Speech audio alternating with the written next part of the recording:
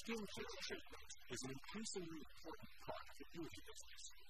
Also called aestheticians, skincare specialists cleanse and beautify skin by giving facials, full-body treatments, hair and neck massage, and some kinds of hair removal, such as waxing and electrolysis.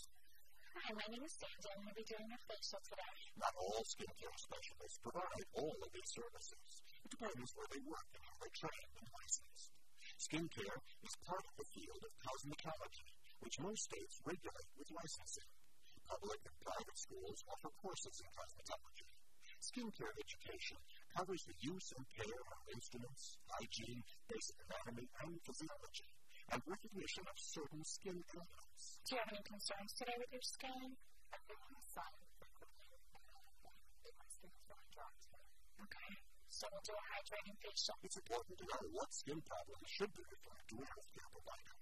Skincare specialists find work in salons, spas, and department stores.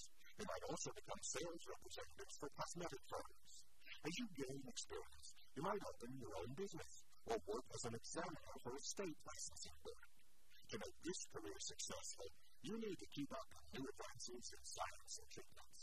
And you should find pleasure in helping other people look their best.